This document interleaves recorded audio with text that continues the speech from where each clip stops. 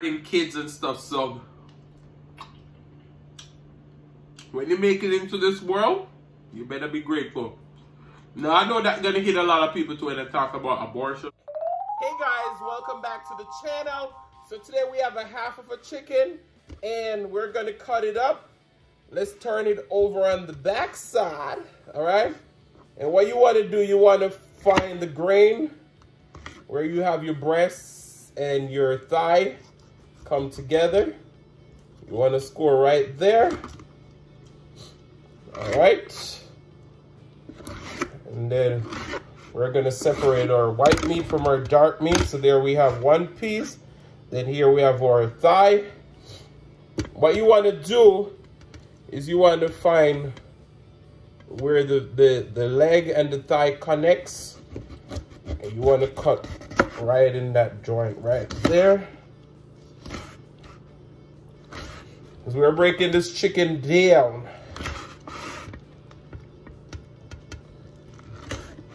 My knife is not sharp because I don't want to cut my fingers off. All right, so there we have a perfect leg and a thigh. We're going to trim these up and wash them in a few. Now we're going to go in to get our wing off. I like to get the wing off with a little bit of the breast meat. So hence why I cut my wing like that. And then for the breast, I like to cut the breast in two because we like to have even pieces, all right?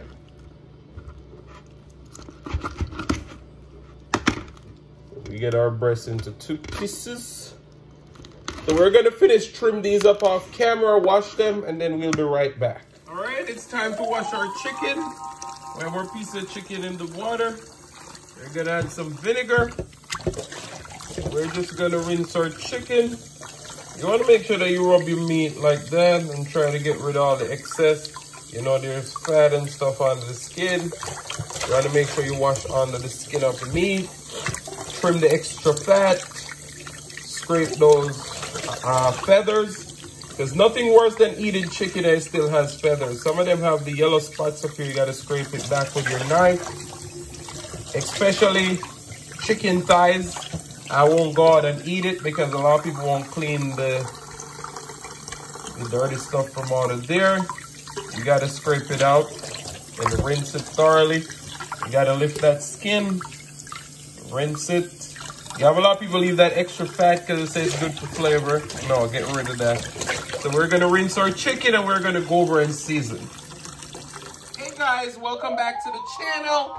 So today we have some chicken. We cut up all the pieces. I had a clip earlier that I showed you how to do all of this. And I was just, it sounded horrible. I had to scratch it. So we already put our season on there. But right here we have a mixture of garlic powder, onion powder, black pepper, cayenne pepper, Badia complete season, jerk seasoned, all those flavors. So just use your favorite spices from your spice cabinet and just liberally coat your meat. And then you get in there and you rub it up, okay? Make sure you wash your hand after every time you touch meat. So let me rinse my hand.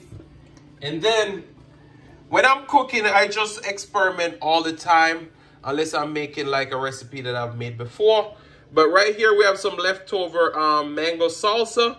What we're gonna do, we're gonna put this in our blender and we're gonna puree it with some garlic, scallion, thyme, habaneros, and a little bit of sugar and vinegar. And we're gonna make a nice glaze for our chicken because this chicken is gonna be baked. So it's gonna be nice and tender. So get excited. Get excited. We gotta cook it up, chop it up, cook it up, chop it up. Hey, and we're also gonna cook this with some Jamaican Festival. Festival is a combination of, similar to hush puppies as you call in America. So it's a mixture of flour, cornmeal, baking powder, sugar, all those flavors. So guys, stick with me because this is gonna be delicious. We're gonna be making our sauce for our chicken. So in our blender right here, we have our mango salsa, some scallion, thyme, garlic, 2 tablespoons of sugar, 1 whole habanero, we added 2 tablespoons of our chipotle lemon marinade that you saw we made the other day. And then we're gonna add a pinch of salt. And then we added 2 tablespoons of white distilled vinegar. So we're gonna puree this all together and we'll be right back. Honestly, this sauce smells so good and it's so balanced.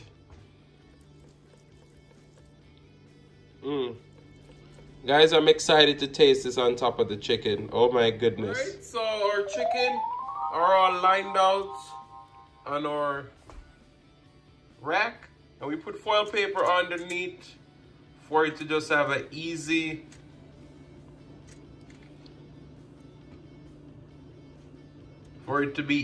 cleanup.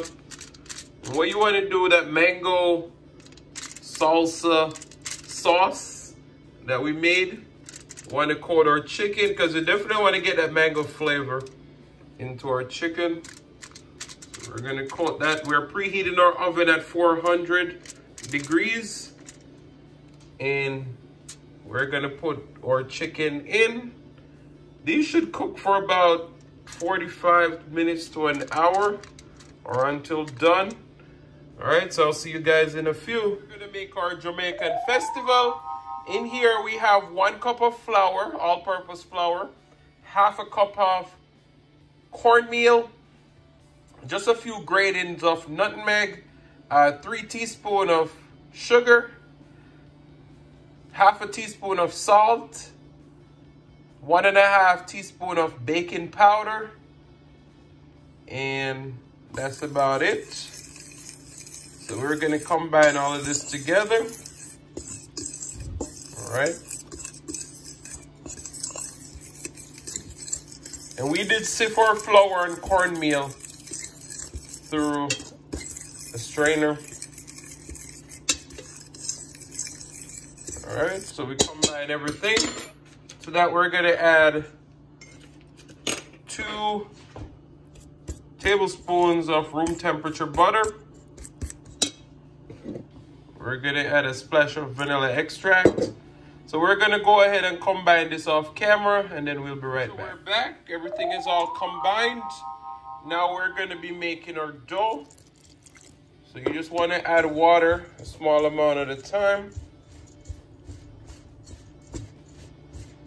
And you just wanna knead until you create a nice dough.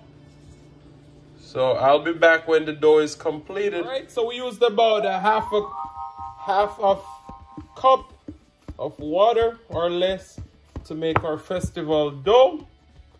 Now it's nice and just right.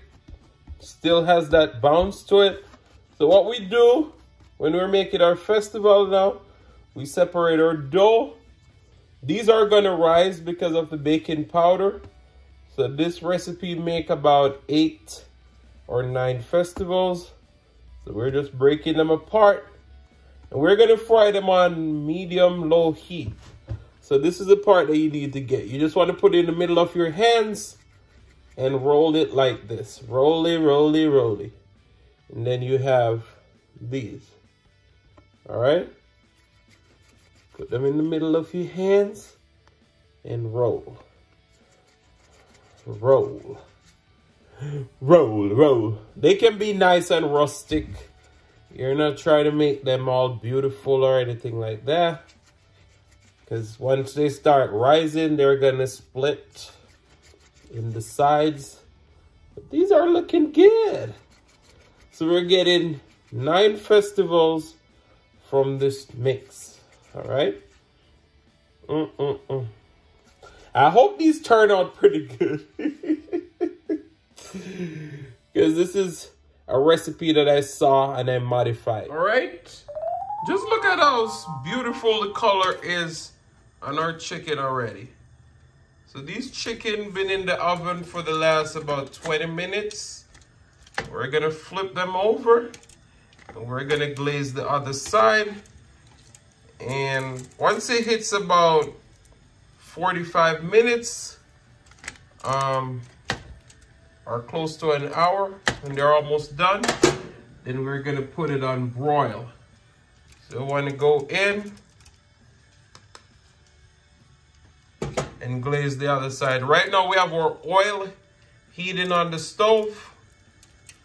We're eating some corn oil to fry up our festivals. Ooh, mango chicken and Jamaican festival. Now you tell me, what better combination can you find? Oh wow. Ooh, sauce. You hear Milo say, I got the sauce. Well, she didn't say that. I got sauce. Smackalicious. But you know what? I got the mango sauce. Mango-licious. Alright, so we're going to glaze these on the other side and we're going to stick them back in the oven for another 20-25 minutes. And we'll see how far we are with the cooking process. If we're almost done, we'll do another glaze and we'll put it on broil. Alright, so our oil is heated. It's on medium-low heat. Now we're going to add in our festivals. You hear that sizzle? Because of the sugar that's in the festival, you don't want to have this on super high heat because they're going to burn and then your festivals are not going to be cooked through. So these should fry for about 6 minutes. So we're going to add them all in. I hope I'm not overcrowding it, but it will work. So I'll see you guys in just a few. I'm honestly not going to lie. These smell really good. Oh my goodness. And I pride myself on telling the truth in my videos. So if it's not good, I'm going to tell you. But these smell really good. And I can tell that they're going to be nice and fluffy and just the right texture. I think I overcrowded the pot. But you know what? It happens. You want to cook them until they're nice and golden brown.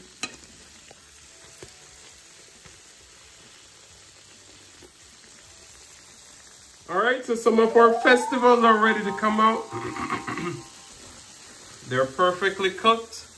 Look at that, they're nice and tender. You can tell that they're done. You're going to put these on paper towel. Just look at that. Alright, so our marinade that you saw we made, we're going to use it to make a sauce. So to that we added 1 tablespoon of butter. As Miriam says, she put the other in butter. All right, so we added that. We want that to just dissolve in there. Now we have some Malibu passion fruit rum. We're adding about 2 tablespoons of that. And we're just gonna let this reduce on low heat so that it can do what it do. We can cook out that rum a little bit. So we're gonna let this reduce until it's nice and thick for maybe about 5 to 10 minutes. So we're gonna have a nice passion fruit mango rum sauce, all right? Look at our chicken, looking delicious. Our sauce that we made, we're gonna go over the top.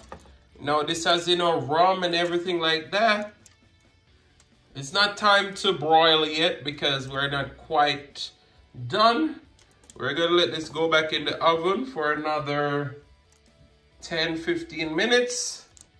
And then we're gonna glaze it once again and put it on broil. But just look how magical that looks. Whew. On our final glaze on our chicken.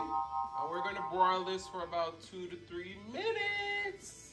So I'll see you guys in the mukbang. Hey guys, welcome back to the channel. So today, the long-awaited Jamaican festival there. We also paired that with some mango, rum, chicken. Are you hungry? And then we also have some mango rum sauce. We have a few topics that we're gonna flip over because you know that's how we do it over here. But let's pray, then I'm gonna give you a close-up of this food. We're gonna get that thumbnail in and we're just gonna get it started. Most righteous and eternal Father, as we come before your presence, we hope that you bless this food, bless the hands that prepared. Let it be of nourishment to my body. In Jesus' name we pray. Amen. Amen. Amen. All right, so look, we're gonna give you a close-up. There's your festival. There's a chicken. Oof. There's a sauce. All right, so we want to get a good thumbnail.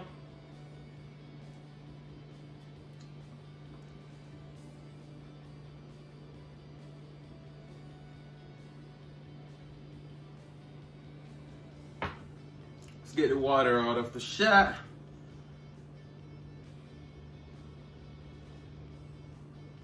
All right, let's do it with the sauce to the front. All right. It's always awkward getting my thumbnails right.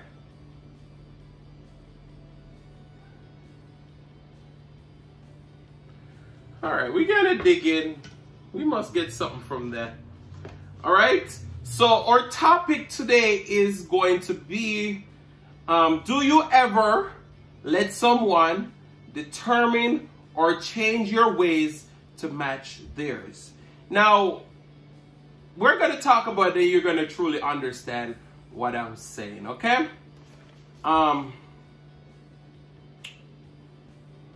Let's give you a piece of this festival.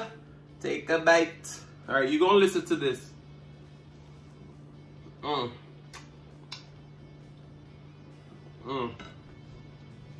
So good. These are nice and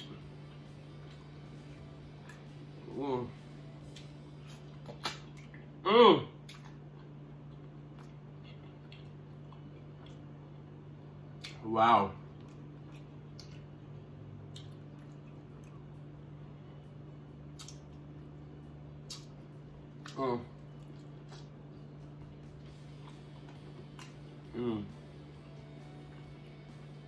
It's not too spicy.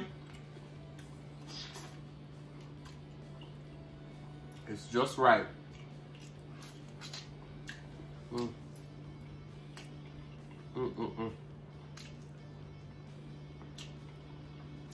Wow.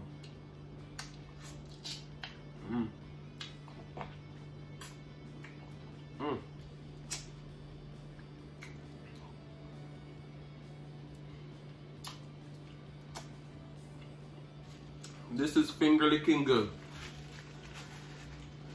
All right. So,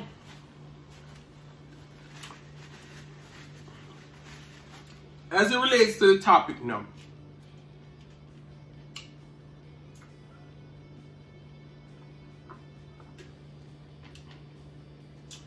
if by heart you are a loving, genuine person and someone come with you with bad energy, they don't show love, they're not supportive, all those stuff, do you continue being the great person that you are and continue to be supportive, continue to be kind, continue to do all those great things? Or do you transform to their personality to match them? Well, this is my opinion. If you can conform to someone else's personality and how they behave around you, then that's really who you are too. Because generally, if you are a kind and loving person, then no matter what, you wouldn't be able to be bended into transforming into what the other person give you. You're going to show that person that, you know what, I'm a good person at heart, and no matter what you're going to do to me, I'm not going to do that back to you. If it's getting too much, then obviously you're going to separate yourself from that person because the energy just ain't meshing with yours and you don't want to pick up that bad energy. But, you know, if someone can transform to match someone else's personality, I feel like that's genuinely who you are. Do you guys agree or you disagree? Let me know down in the comment section below. That was just my little 2 cents on that. And then we're going to talk about, is it okay to still support your parents when in need, even when they weren't there for you? Now, this is a deep topic. I can't relate to this because I have supportive parents. I hope I didn't touch anybody's corn, as we say in Jamaica. But if you have personal experience, share that down below. We're definitely going to be talking about that a little bit longer than the previous topic. So let's continue to dig into this food. But yeah, Jamaican festival, the real deal.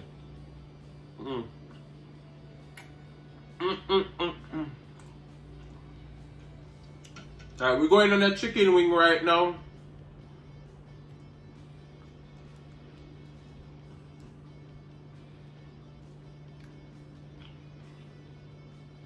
Dip it up in the sauce. Mm. Mm.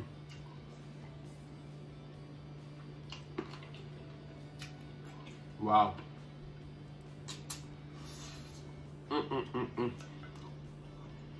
This mango sauce. Mm.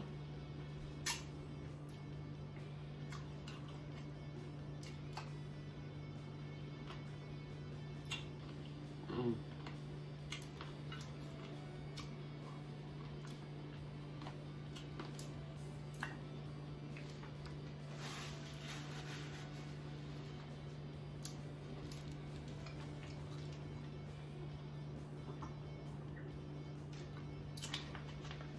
So my reason for this topic was solely because I was watching Love and Hip Hop Miami, and I saw Amara La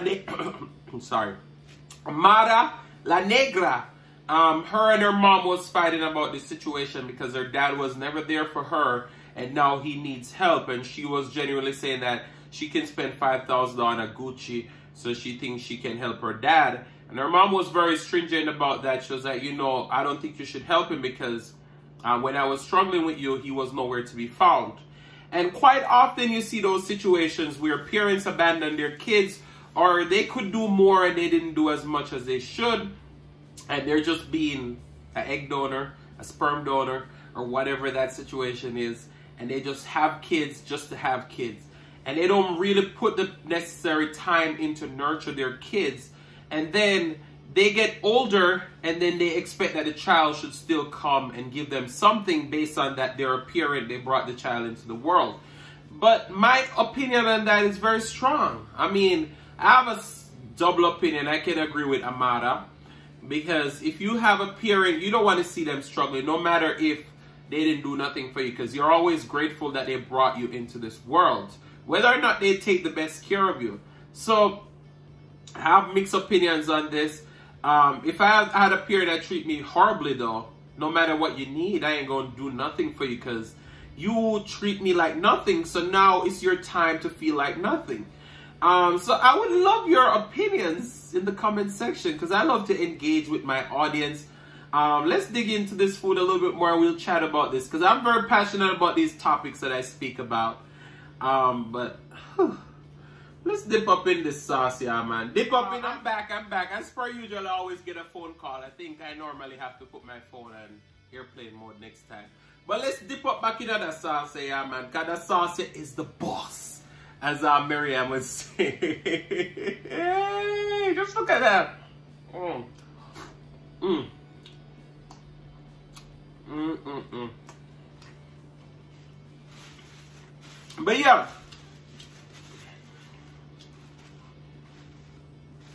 this situation, now the spice is starting to hit me. This situation is not just for parents, it's just people on a whole. Like when you have people in your lives, you have to cherish them, you have to nourish them, you have to show them right energy, because there's a day gonna come that you're gonna need the nurturing from them too. But people nowadays, they ain't thinking about you and your best interest. They're thinking about how can they take. And I can tell you, ain't nobody gonna take nothing from me, because I'm smart enough to know when you're here to take.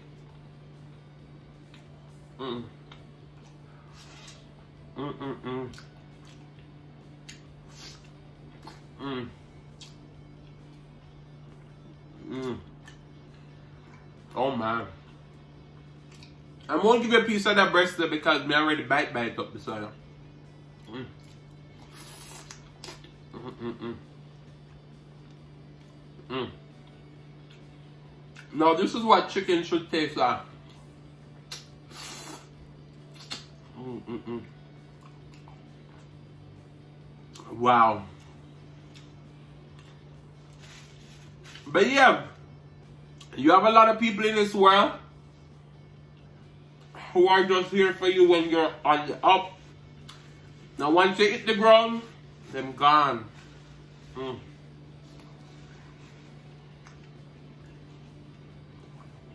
This is so good.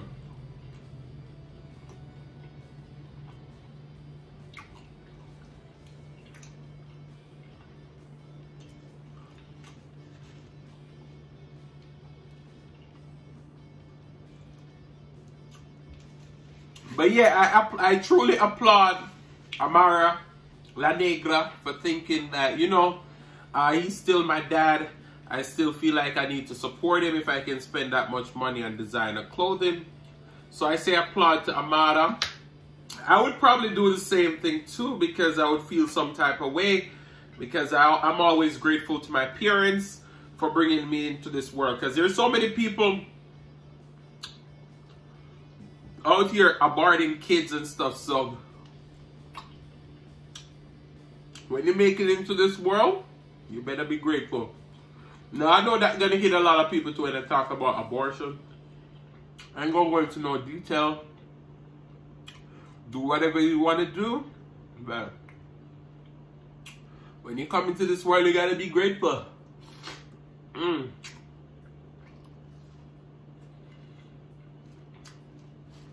know, when you come over here, I'm all over the place with my topics.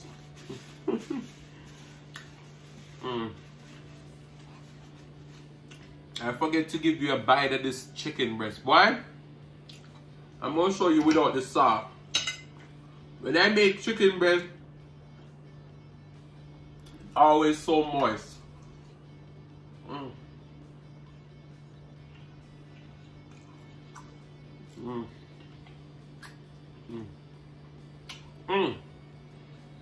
This is so good.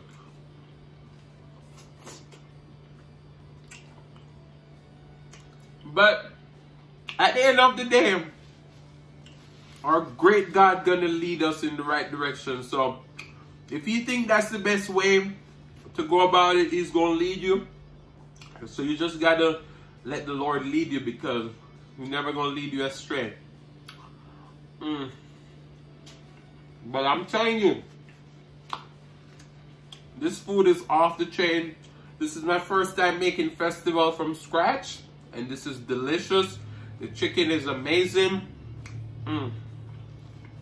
Shout out to Eating with Kate Cotton. She just got monetized recently. Awesome lady. She gave me the best name. She said I'm her Jamaican singing chef. Can I hit a note? Maybe.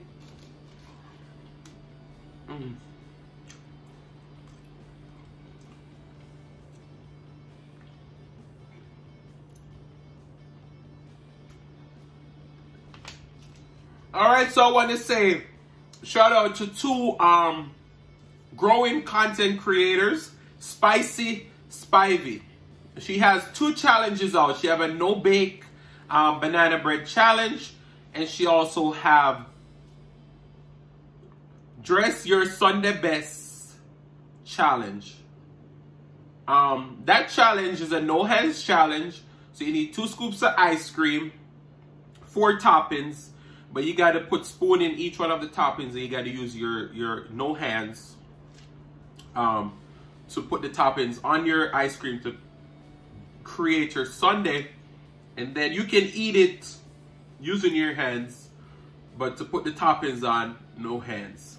So guys, please go over there and support her.